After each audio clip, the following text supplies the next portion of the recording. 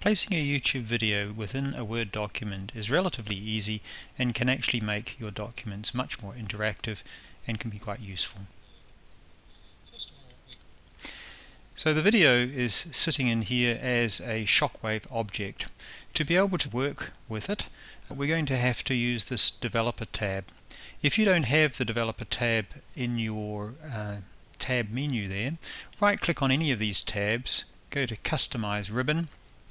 In the customize ribbon area here, click on main tabs, and you'll find the developer tab here. One click on that, click add, it'll bring it across to this area, and then click OK, and you'll now have the developer tab. Within the developer tab we're going to use two main areas. This is the design mode and the properties mode. We'll click on design mode, and you see I've got a properties that I can click on for this.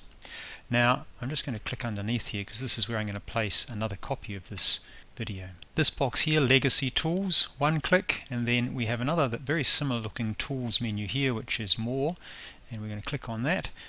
And this brings up the more controls area. We're going to scroll down to S. I've just pressed S to shortcut my way down, and we're looking for the shockwave flash object. One click and OK, or double click, will bring in the new shockwave object. So here's my object here, and I'm going to resize that, bring it out.